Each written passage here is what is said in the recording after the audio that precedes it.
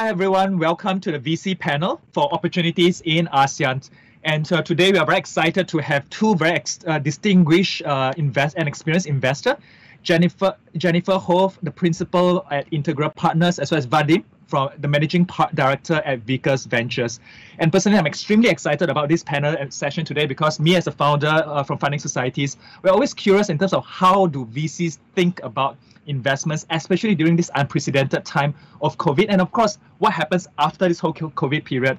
So with that in mind, I'll have both panelists to make introductions about themselves, and we can jump into some discussions in terms of how they think about the space, how their portfolio have pivoted or adjusted, and how they think moving forward the scene for investments and opportunities in Southeast Asia. So starting off with Jennifer, ladies first. Why not give a quick introduction about yourself before we move on to Vadim?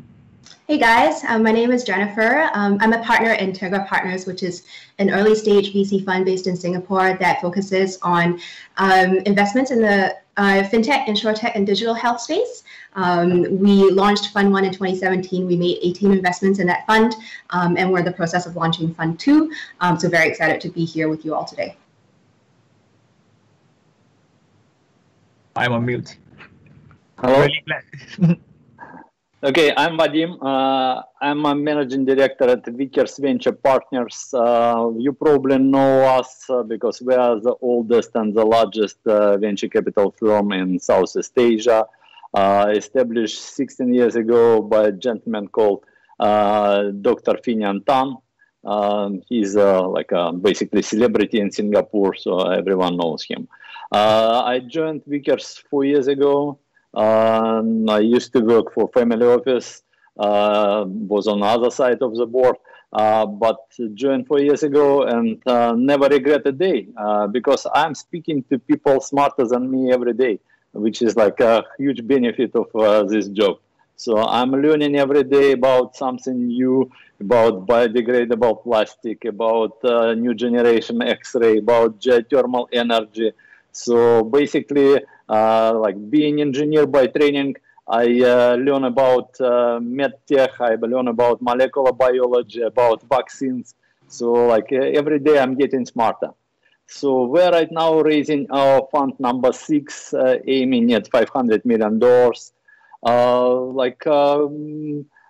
I think it's good for introduction. Okay, well, I will pass button back to our moderator. Sure, thanks a lot for the introduction. So we have one very experienced and long-time investors in Singapore, and of course we have a newer fund, new age fund in Integra Partners. But both of them are no strangers to Singapore and Southeast Asia. And perhaps a quick introduction about myself. I'm Kelvin. I'm the co-founder of Funding Societies. We are a Series C fintech company in Southeast Asia, backed by Sequoia and SoftBank. And to us, even though we have raised a few rounds of fund, we are always intrigued by how investors think. And this is not a stagnant situation, right? The investors thinking it always evolves along the way. So we're really excited to get this started. So I think the top of mind for everyone during this period is really COVID, right? Even as we reach perhaps halfway point in terms of the COVID situation. Curious about both funds, for Vadim as well as Jennifer. How have you or your fund invested differently this year, be it at the start of the year or as we come to the end of the year, as compared to say same time last year?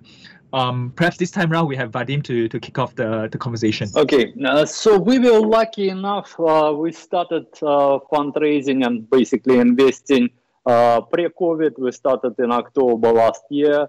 I think we closed about 200 million by the COVID started, and our fund was almost fully allocated. So because in a space that we're investing, we're typically tracking companies for a very long time before we pull the trigger. Because deep tech is our focus, and technology is typically takes a lot of time to develop.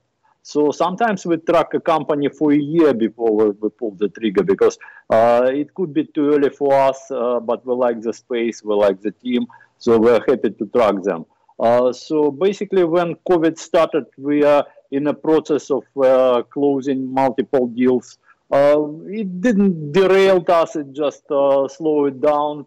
But we are lucky enough, we are not affected at all probably COVID even benefited for us because, you know, COVID separated men from boys. So, and we are shining in this new environment because our strategy was very safe, appeared to be very safe. So since we were investing in tech and biotech and all these industries, they just propelled by COVID. You see what's happening. All these shared economies are out, like gaming is out, but all companies that are performing right now, it's a technology company and life science. And the amount of money right now is like available is unbelievable because all this government stimulus, they basically were reshuffled and come back to the economy. Look what happens on the stock market. And a similar situation, I feel it, happens in our space. But right now it's just more concentrated. Because right now it's like, you know, from investors' point of view, from LP's point of view, it's a flight to quality.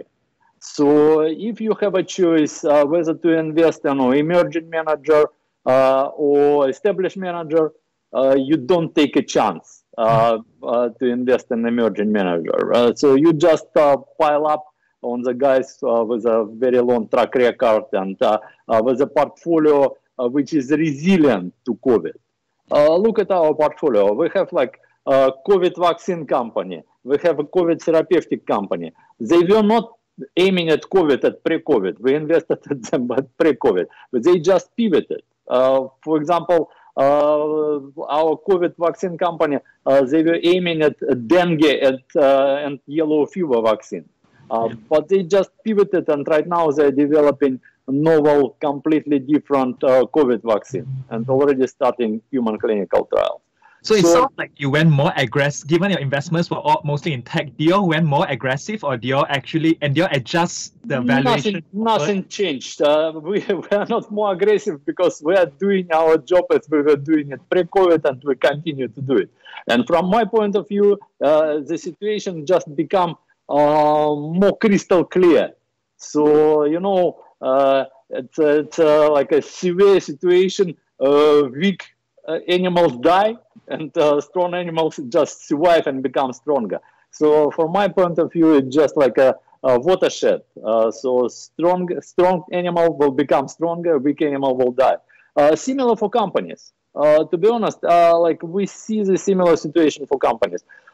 Strong companies, they don't have problem to raise money. They're raising money and they're still oversubscribed. For example, we closed the round for our biodegradable plastic company.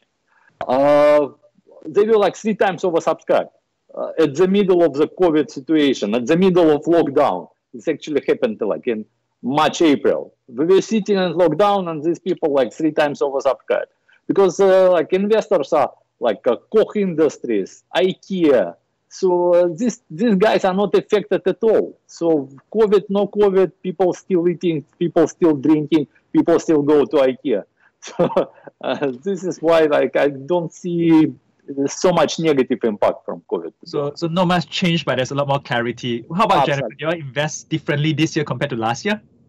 I think it's been very fortunate for us in the sense that the sectors that we have always been traditionally focused on were the ones that benefited immensely, as Vadim correctly pointed out, from the effect of the pandemic. And so the way I think that our approach has changed was that when we went into lockdown, we were very hyper-focused on making sure that there was enough runway across the portfolio companies. And the nice surprise for us is, you know, as Vadim pointed out, the ones everybody kind of emerged from the lockdown with at least 18 months of runway, which is exactly what we wanted to see happen. We had companies who were very well placed to kind of take advantage of this particular moment in time. We also had companies that benefited immensely from the long-term trends and the second-order effects of COVID-19, but that needed a little bit more help to kind of get through the short term. And those are the ones that we focused on. And so our deployment has been, I would say, a little bit more cautious than we historically would have liked for it to be, because we wanted to make sure that we have sufficient reserves to support the existing portfolio. But it's very clear that crisis years are the years in which fund returns tend to actually go through the roof in the long run. So very much looking for opportunities in the space now. And then as we launch Fund 2 in Q1, adding health tech to our strategy wasn't the plan because of COVID. It's always kind of been on the horizon for us, but it's a very fortunate kind of confluence of events. So how do you reconcile the two things that was said, right? One was that, hey, there's a lot more clarity because the strong gets stronger, the weak gets weaker, right? But at the same time, investors are more cautious during this period of time because it becomes clearer. Technically, you don't have, it is the level of caution is less, right? Because you can see the trend very clearly.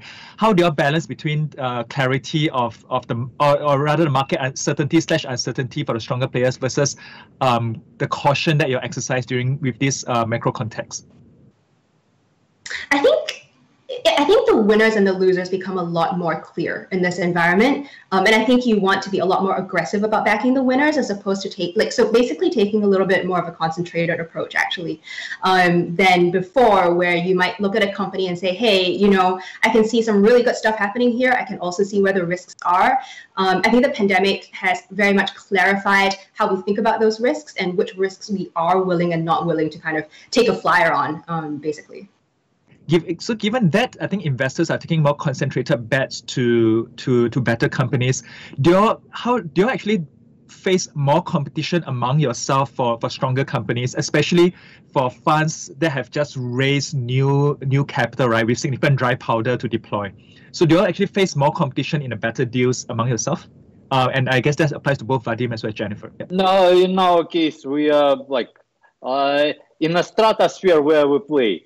There are very few birds flying, so they're not competitors. They are friends because the space that we are investing, we are a global fund first of all. So despite the fact that I'm sitting in Singapore, we have invested more in US than in Asia from our latest fund.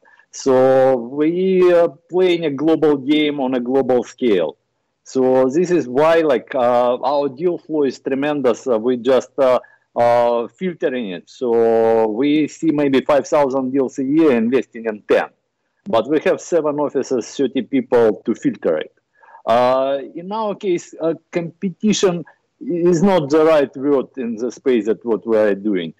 Because, for example, we invested in a vaccine company. The founder, he's 68 years old professor from Oxford.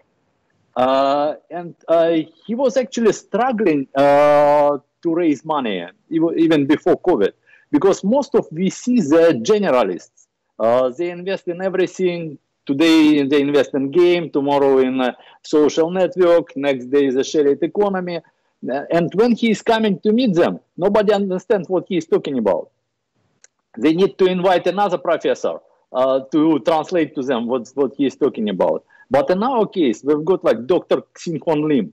He actually received a medal from President of Singapore as the brightest scientist below 35. He's officially brightest below 35 in the biotech. So this professor from Oxford almost kissed him when he talking to him. So because he was the first guy in half a year who understands what he is talking about on the same level. So this is why there is no competition, because there are so very few people who understand the stuff that they are doing. For example, the latest guy that were hired, Dr. Faria in London, he is PhD in photonic physics from Cambridge, and he used to be head of AI for Deloitte. So, and after we hired him, we invested into new X-ray, laser-based X-ray. It's basically like rocket science. It's literally rocket science.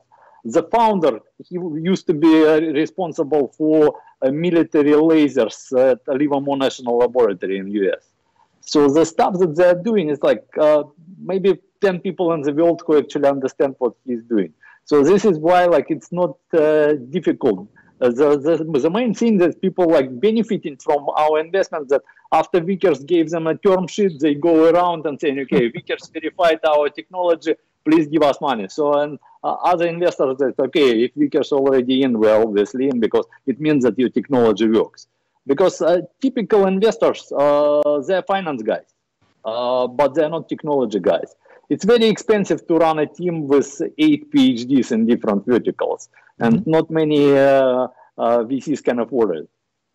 So it sounds like from a deep tech perspective, there's less competition because not many understand that. Not many players, and the discovery. We invest in a kind of a Goldilocks zone, because if it's too early, it's just an alarm. It's too early for us. There is nothing to protect. If everyone knows and everyone understands what is this technology, it's already in billions. It's too late for us. So we invest in what it's already proven. They've got already like a patents, trademarks, and trade secrets, but nobody believed to them yet. So, and this is our sweet spot. So nobody believes. They're still relatively cheap, and we're investing. So, and considering that this Goldilocks zone, you need to discover it, you need to track these companies. So we usually have more companies on our table than we have money, because our investment rate is so fast that we usually run out of money before investment period is end. I understand. Jennifer, do you agree? Given that I think in Integra, or at least I look at background, you graduated Magnus cum laude at Amherst, right, at Liberas College. Do you observe the same thing, or do you agree with what Vadim has said about competitions? If you take a niche approach, you'll be fine. And do you observe as much more competition in quality companies? Well, as a sector-focused fund, that has always kind of been one of our strengths. And a lot of the founders that we invest in, as Vadim correctly pointed out, are founders whom we've had long relationships with, right? Where we may have tracked, for example, a company that they founded before and chose not to invest. And that's kind of through both the fund, but also like the relationships of the partners of the fund and the ones that they've built over time, even pre-Integra. But I think the other point about competition is that the pandemic has caused a lot of companies to be far more willing to raise larger rounds of capital to kind of tighten their belts and make sure that they have sufficient runway. And so to that extent, I think it's actually created a more collaborative atmosphere in the VC ecosystem here, because we all want to make sure that there is a panel of investors supporting our company. So it's not just us. And they are all kind of willing to take the company forward to the next stage and the next stage and the next stage. And so that's been great. So collaboration seems to have increased along the way. But given that the pandemic does, I think on a macro perspective, hurt or slow down the economy, do you actually see more opportunities coming up along the way from an overall broader perspective, or fewer ones, especially in more niche areas? And if so, what do you all see are the key opportunities in terms of investments? Maybe from Jennifer, and then we can move on to Vadim. Sure. So one of the companies that we invested in out of Fund 1 is a company called Flow, which used to be known as Asia Collect, which is a tech-enabled or tech-forward debt collection company that only does digital collection in an ethical way. And it's been a company that's been growing really nicely for the last couple of years, but this is really their time to shine, right? So it's an example of a countercyclical investment that we made that is really starting to pay off. First, there's this huge structural shift away from field collection to digital-only collection. And there aren't that many companies in Southeast Asia today that actually even have that capability. And second, when you kind of do digital collection, you have a huge opportunity to really take control of the experience of the person you're collecting from, the ultimate borrower, because every interaction with the borrower is tracked. And so then how do you create an experience that actually is ethical and empathetic? And when you have those two things, I think, going back to your original question as to what the opportunities are in this space, I think there have been a lot of areas within fintech even that have been kind of neglected because huge amounts of capital have gone into very specific sectors of the industry. And now with the cycle turning, you are starting to see interest kind of really pick up in countercyclical parts of fintech. So it sounds like there are pockets of fintech. I'm really glad that you said it because we're in a fintech space. From my perspective, do you see an overall decline in terms of opportunities because it's so concentrated in those few in a selected few areas? And if so, what are the selected few areas that you see are the rising spots? Vadim. Yeah. Oh, okay. So basically, because we're investing in science, we're investing in scientific discoveries. And science, it's a very long process to discover something. So this, like 6-8 months of COVID or 1 year of COVID, it's basically nothing in terms of discovery time. You know that average time for drug development, normal drug, not vaccine, normal drug during the COVID, average time of drug development is 8 years. So like whatever happens 1 year off does not affect us at all. For example, we invested into a geothermal energy company, which is able to deliver geothermal energy anywhere. You don't need to be at the ring of fire. You don't need to drill into New Zealand or whatever. Actually, they are doing study in Singapore to make Singapore energy independent. So, but to discover, to come to this stage where they were ready to invest, it took them maybe 5 years from lab to like a pre-industrial stage. So, like they are not affected because this is just a blip on a long-term investment strategy. And since like these scientists, okay, they just keep working on their discoveries and new companies emerging, it's obviously a little bit more difficult for them to raise money because seed stage is completely destroyed.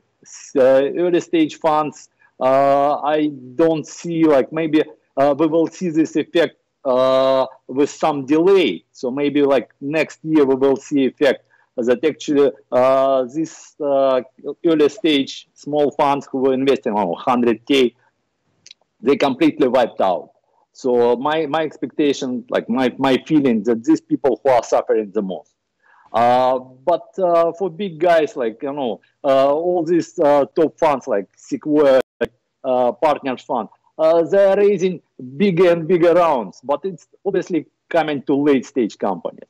And in our case, we co-invest a lot with strategics. So, for example, we've got FX trading platform in Singapore, Spark Systems, Wong Ju Seng. He's a serial entrepreneur, sold one company to Ant Financial, received grant from MAS, Singapore Central Bank, to launch his next company. Co-investors with us, Goldman Sachs, Citibank, HSBC. Look, these guys not affected. COVID, no COVID, their coffers are almost full. This is why it's so easy to raise money if you're in the right place and with the right co-investors. No difficult at all. So we have been talking about a lot of opportunity, a lot of examples of companies that has meant to be in the right space and rode on the wave, right? Can you share perhaps, and there's always a saying, never waste a crisis. Can you share perhaps one or two of your portfolio companies that happen to be in the wrong space in this period of time? Because reality is that a lot of companies are probably more adversely impacted by COVID than it was positively supported, right? How have they used this as an opportunity for growth, if at all, or at least mitigate the downside risk during this period of time? Sure. Vadim, go ahead. No, please go ahead. Ladies first. Well, first I want to thank Vadim for calling out Spark Systems because that's been one of the shining stars in our portfolio this year, and one that we are, it's a pleasure to have Vickers on board as a co-investor with us.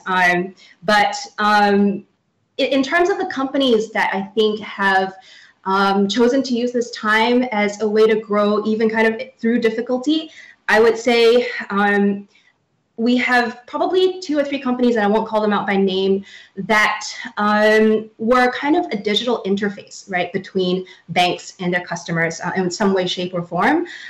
Some of those banks were able to kind of transition very smoothly to work from home. And some of those banks were not, right? They were ones who relied on having people pushing paper in the office at the back end of whatever kind of user experience you're delivering on the front end. And in those instances, I think, as I pointed pointed out earlier in terms of companies that we think will ultimately do well in the future, because they are the companies that have been actively pushing industry stakeholders to do better in terms of driving digital adoption, and have been kind of banging their heads against the wall until this pandemic hit. Those are the ones that will survive and go on to do well, but in the short run have made some very difficult decisions when it comes to manpower and resource allocation. The surprise has been the fact that they have also been able to deliver what has actually been ultimately, like post-lockdown, much better results, even on much leaner teams. And so I think it's been not just a reversion to quality, I think, as Vadim pointed out, but also the ability to kind of consolidate and then strengthen your strategy going forward. You're on mute. So it sounds like some companies, even though maybe against the cycle, but have been able to use this opportunity to consolidate.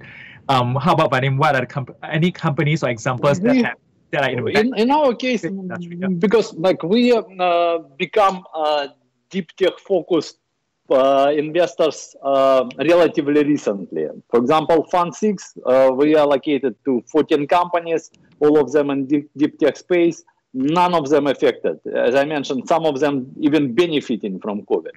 From our earlier funds, when we were not so precise in terms of deep tech, when we were investing a little bit around, we've got like shared economy company in Thailand from earlier fund. So, okay, it's a complete write-off. But because it was not a core strategy and we invested very little, you know, our strategy to pile up on winners. So if you are a winner, we are piling up and we are disproportionately allocate to this particular company. And we've got a few like fringes, you know, take a trial, like research and development space, where we put like 1 million, 2 million. If this company fail, no, okay, we regret because it's like your children. So and they failed only because we pulled the plug.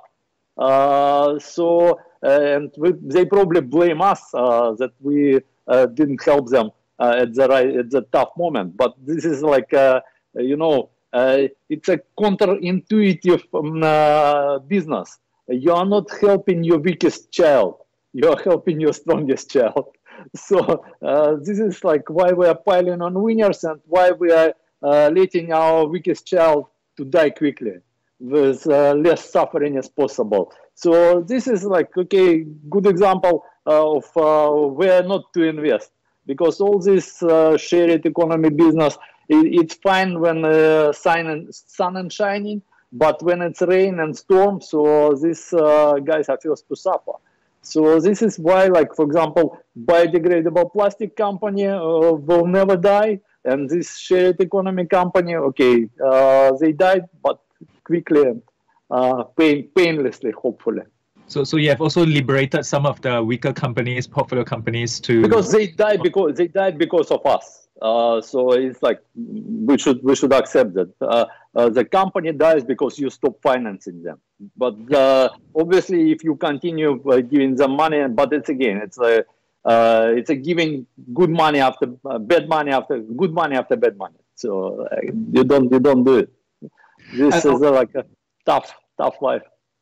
I can imagine being a founder myself. We have been quite fortunate to have to be at the right side, but at the same time, I think that we feel for the other companies. Just now, Jennifer mentioned that, hey, there was a pleasant surprise that this time has really helped companies to crystallize their strategy, or their portfolio companies to crystallize their strategy. What other pleasant surprise or rude shocks do you experience for your fund or their portfolio companies during this period of time? Because many people make predictions, right? And as we all know, probably half of the predictions are not accurate. What are the pleasant surprises or rude shocks that you have encountered for your company or your portfolio companies, or your fund or portfolio companies along the way? Maybe with Vadim first. You know, there is a very good saying. It's very difficult to make predictions, especially about the future. So obviously, in our case, like we know that. As I mentioned at the beginning, the strongest will survive, the weakest will die.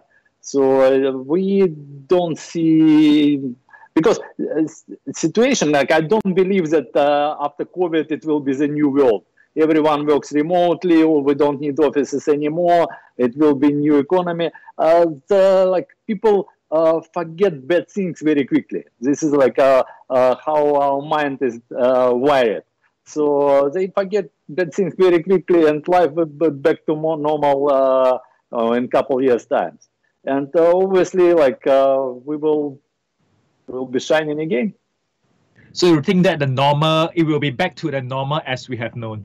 Yeah, I maybe slight adjustments. Okay, it will be not 1,000 people in the office at the same time, maybe 800 people at the office at the same time. Some of them working from home, and like I've got a friend. She was like a young mother, and she was begging to her boss, and she works in a bank, and she was begging to her boss to let her work from home 1 day a week.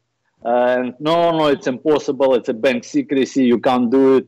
But right now, the whole bank worked from home like for 2 months, and like nothing happened. Bank didn't go bankrupt. So it's possible when you want to do it. So I think people will be more flexible, more accommodating for needs. But like from your own experience that like interaction is the most important. So, and if everyone locked down at home, so the interaction is suffering, and the interaction is creating creativity, and everything is linked together. And it's very difficult to invest in. For example, lifetime of the fund is 10 years, and that like average marriage term in Singapore 7 something, so like 7.9 years. So basically we should be more careful before we invest in a company, because it's 10-year fund. We're supposed to stay with people like for 10 years. Then you are looking for your spouse. So how do you supposed to do it remotely without like? I'm not ready. I'm not ready to choose like spouse for over Zoom. So clearly, Tinder is not meant for looking for spouse. Yeah. So this is why I believe that like human interaction will prevail, and we will be back to normal, talking to people live and looking at the body language, how they answer your questions before we give money to them. I'm actually really interested in the new normal conversation, or the not so new normal, but I'll come back to that. So Jennifer, pleasant surprises or rude shocks with all the predictions that have that were going in the first quarter this year? I think, I don't know if this is a pleasant surprise or a rude shock, but it's kind of like when it rains, it pours. And so, I think we, as a kind of B2B fintech investor, we've had a lot of companies that were, up until COVID, really the ones who were responsible for evangelizing, right, about digital adoption, or kind of convincing banks that there is a different way, a more efficient way, a better way to do something. And when the tide turns and you've got kind of customers calling you and being like, we need help now, then really the problem is, how do you pick and choose your priorities?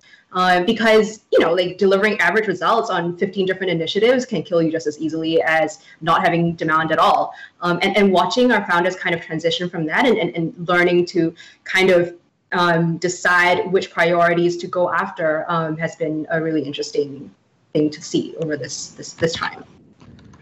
I like how some of the things that you have said is exactly what funding societies have done along the way. Well, maybe Kelvin, it's your turn. Given we only have two panelists on this conversation, tell us a little bit about how you guys have adapted. So, frankly, when quarter one came about, we were worried, especially when our shareholders Sequoia sent out the Black Swan event article. They done it so wrong. you see right now. They should recall it right now.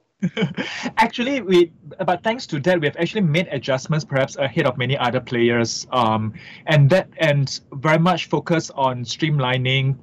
So we took the opportunity to streamline the business to stay a lot more focused, and that has also helped us to ride out the COVID situation a lot earlier.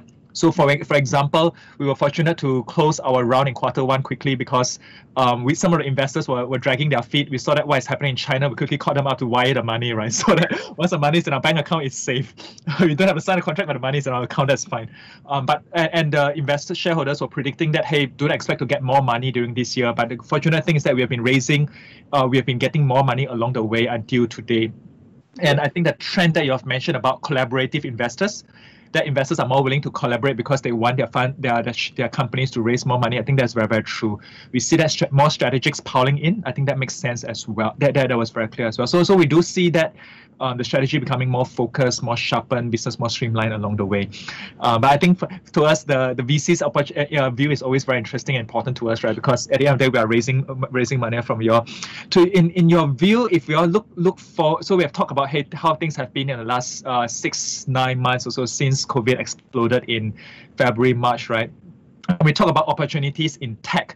Looking forward, what do you think are the key opportunities in Southeast Asia in the next 6 to 12 months, especially given that I wouldn't say tech is necessarily, like deep tech is necessarily the strength of Southeast Asia, frankly, or at least it's very limited to a few, right?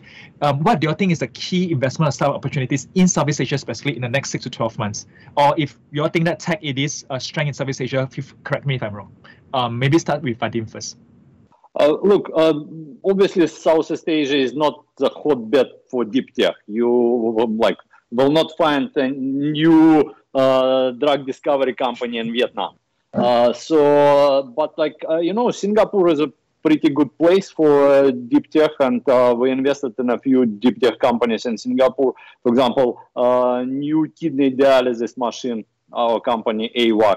It's a Singaporean company, first trial in Singapore, phase 2 they're going to do in US. They're based in Singapore, licensed technology from University UCLA, and developed it here.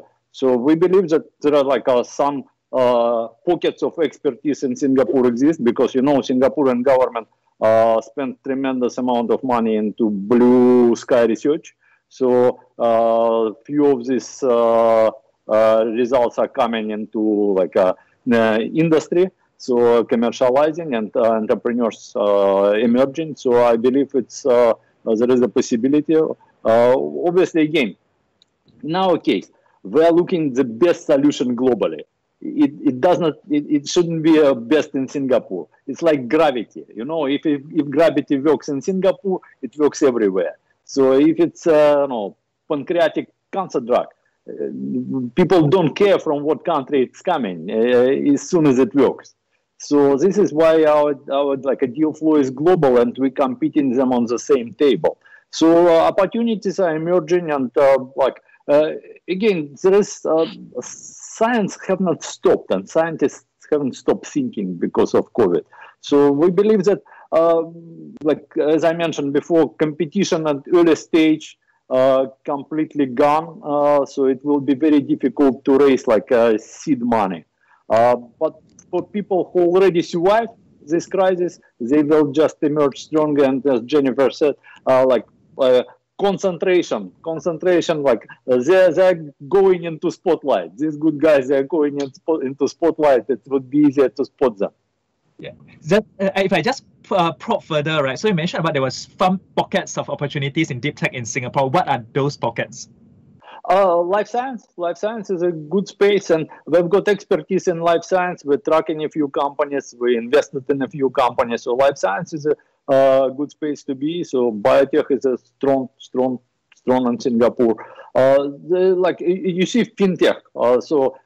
Jennifer and I were invested in the same company. There could be more. So why not? And Singapore, we are part of FinTech Festival. So we must be bullish. Otherwise, they will not call us to talk again. We must be bullish on Singaporean FinTech. This digital banking license was distributed, and we have a fantastic company, MuchMove, that haven't received the license, but it didn't make it any worse because they will be getting license in Philippines, Vietnam, Thailand, etc. But they're going strong, and the market in Southeast Asia for this kind of business is very hot. So we believe that like this space very much in demand. So there are like a few very nice places to have a look at. I completely agree, and I will not blow the trumpet on fintech, but I think there is a research that shows that fintech, at least in the credit space, is driven by three factors: GDP per capita or GDP growth, which high in Singapore, fast growing in other markets. Number two is learner index, basically level of competition from banking, so a bit weaker in the emerging markets, which is conducive for fintech. And then finally, suitability of regulations. I think that's something that's testament of what MES's work is. So we do think that fintech is a great space. But Jennifer, opportunities in Southeast Asia. And I think, unlike Vadim, who has the luxury of taking a global view, for us, a regional view is very important, right? Because, we are a much smaller fund and the mandate is very much regional in nature. And one of the things that we've really noticed over like this period during lockdown is we've been watching kind of adoption of digital payments, which, is something that has been a conversation in fintech for a very, very, very long time. But you have the countries in Southeast Asia who have invested in kind of a nationwide retail real-time payments infrastructure. So you've got Singapore, obviously, which, has always been far more digitized than the rest of the region with Fast. You have Thailand with Prompt Pay. You have the Philippines with InstaPay. And then you have the countries that don't. Even though everybody has seen a dramatic increase in adoption of digital payments, the ones who have invested in that nationwide infrastructure have seen a far more dramatic increase. And so kind of like UPI in India, I think what is going to be very interesting over the next few years is to watch what kind of startups emerge to take advantage of that new kind of infrastructure to drive even more value for the ecosystem. So that's what I'm most excited about in the area of fintech today. So digital payments which makes more consumers going digital from a fintech perspective. I'll ask one more question, and then I'll open up for Q&A. Right? That what do you think would be the key trends that characterize fintech's opportunity in Southeast Asia? Because some of the things that you have briefly alluded, for example, increase in digital payments proliferations could be one. The potential flight to quality, as well as early stage players being wiped out. Does it mean that there will be potentially the last generation of fintech companies because there will be a breakage in terms of new companies starting up, the FANGs and BATs coming into the space, so on and so forth? Like, how do you think the fintech space will be characterized after COVID in, say, the next 24 months, or 18 to 24 months or so? No, so I think to clarify, it's not necessarily digital payments companies that are going to become the winners in the space, right? But so much as, the most game-changing innovations in the world have always been funded by a combination of public and private investment and support. And when you have governments kind of being pushed by the pandemic to drive investment in things like a national real-time payments infrastructure, then you have a whole kind of heap of companies that we haven't even seen today, and that have business models that we don't yet understand, who will emerge to take advantage of the infrastructure the same way that apps kind of emerged, when the iPhone emerged. And I think that's what's going to be really exciting. But to go back to your original question, Kelvin, which was... Longer term the key trends that will characterize the region, because to me it's always implication, right? So like say if Vadim's view of, hey, the early stage companies will be wiped out during this period of time, it also means that, let's say 2 years down the road, there'll be less Series B companies because there's no stage stage company to become Series B company, right? So how would you all or even the FANGs and BATs are coming in with Ant Financial getting the digital bank license in Singapore. How do you think the landscape will be for fintech in the next 2 years or so, or key trends that will impact the landscape in the region? Yeah, so I guess let me finish the point about about government financing, government funding of infrastructure, right? And the way it impacts startups going forward is that I think your unique selling proposition or your defense mode is going to change, because these kinds of investments will level the playing field. And so for companies, for funding societies, right, which kind of started in 2017, 2016, you've had to solve so many problems for yourself because there wasn't a payments infrastructure that enabled you. There wasn't an e-invoice kind of infrastructure that enabled you. And now that you can, like, what are the new ways in which funding societies can evolve to deliver a better, more fascinating product to your existing customers? I think that would be super fascinating. So level playing field as a result of government interventions and support. Vadim? Look, I'm not so familiar with fintech universe of Southeast Asia, because for us it's just like a small part of in our investment strategy, basically kind of inherited from our previous funds.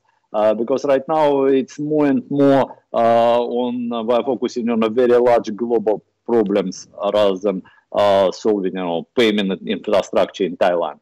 So I wouldn't call myself expert. Jennifer, I think, covered this space. Understand. No, perfectly understand on that front. But you're co-invested into a fintech company together, so very excited about it. Let me just. And since she's a specialist, I believe we've done a good thing. Collaborative investments. Indeed. Let me just open up for a floor to see if there's any other questions. Any questions from the floor? Because I can keep going and going because there's so many things that I personally am interested and curious about. Let me just open up floor to see if there's any questions from the floor.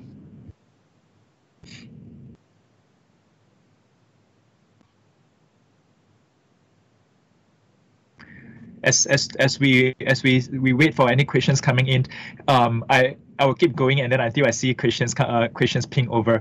Do you see the FANGs and BATs expanding into fintech, or the Chinese players expanding into first in Singapore, eventually Southeast Asia, be a major threat to the local fintech scene or the local fintech players in your view? Because I think some would characterize it as a competition, some would characterize it as a strong boost in cooperation. And what is your take on this front with global players coming into a relatively nascent fintech industry scene in Southeast Asia? I mean, I'm going to give you a cop-out answer because it's the answer I believe, which is that it's both, right? It always will be.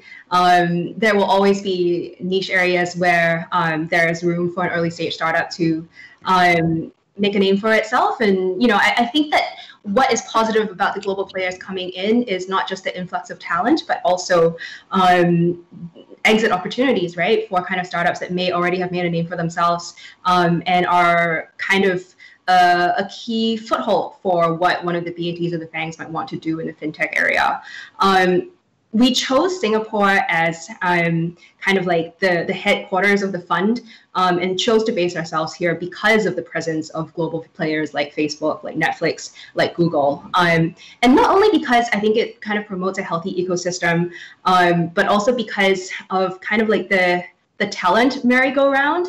I think it encourages entrepreneurship because people know that, if your startup fails, back in Singapore in the day, like, if you're a startup founder and you failed, you had no other option. Now you can go work at Facebook. And, you kind of take a couple years, learn some lessons, come back, do something else. And the quality of founders has gotten a lot better with the presence of global players here. And to your point about, hey, there's actually a backup plan that you can join a corporate. Do you see that with this crisis, there's a tendency for flight to safety, not just for capital, but also humans or talent, such that starting up companies or working at companies become less fashionable? I think setting aside the question of founding a company, but joining a company as an employee, or startup as an employee, I think it's a cause and I don't know which one is the cause and which one is the effect. It's very clear, for example, through our portfolio that we did maybe not institute a moratorium on hiring, but definitely hired a lot slower than we would have otherwise expected to this year, right? So from that perspective, maybe there were no other jobs in the startup landscape. But no, I think that the pandemic has highlighted what has always been structural gaps in fintech and in health tech. And that will continue to be the case. Yesterday, I was a judge on the Slingshot MedTech, Health Tech, Biotech pitch competition. And someone asked me, like, have you seen the nature of startups actually change that have made it to the finals? And it's like, no, they're tackling exactly the same kind of problems that they were last year and the year before that, because those problems in healthcare have been long-standing and will continue to be there after the pandemic is over and we're all vaccinated. So I don't think this may be a blip from kind of like people joining the startup world, but I don't think it's permanent. So it's a blip, no long-term impact. Vadim? I completely agree with Jennifer that more players create more fruitful environment. So there is if like every big player come to Singapore, for example, we've got like a very healthy financial industry because there are so many big players. So basically, it's like a self-fulfilling prophecy that in attracting more talent, attracting more people, getting bigger, getting better. My little concern about startups in this place when big guys are coming is it going to be like Amazon, which basically destroyed all small shops?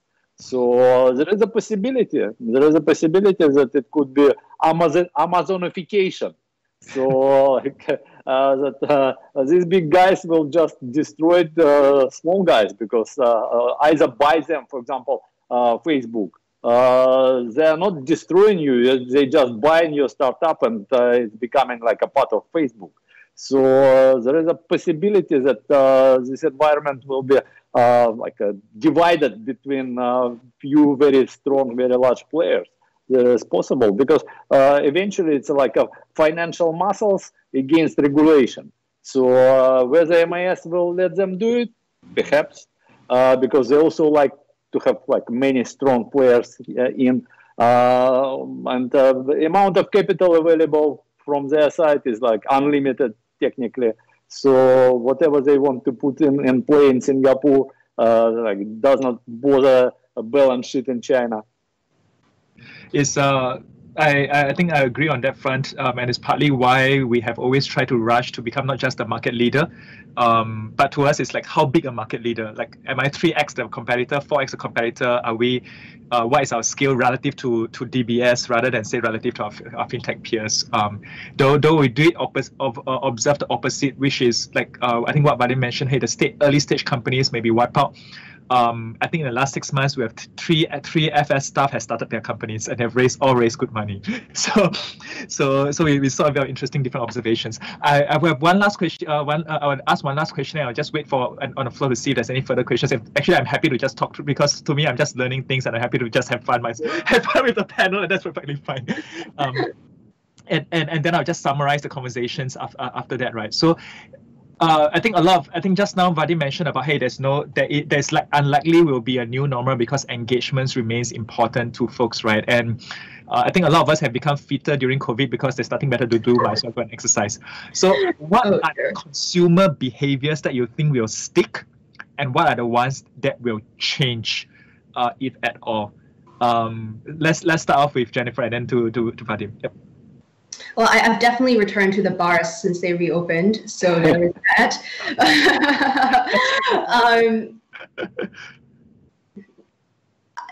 Payments will shift online for sure.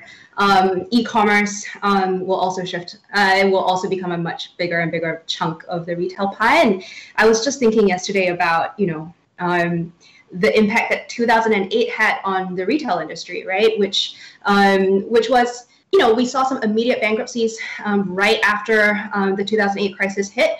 But then, over time, that's really kind of highlighted the weaknesses in retail companies and how and how that kind of gave room for e-commerce to emerge. And I think I think the pandemic may ultimately become the second kind of body blow to the retail industry here. What are the consumer benefits? I think this kind of new focus on health will continue, but to a smaller extent.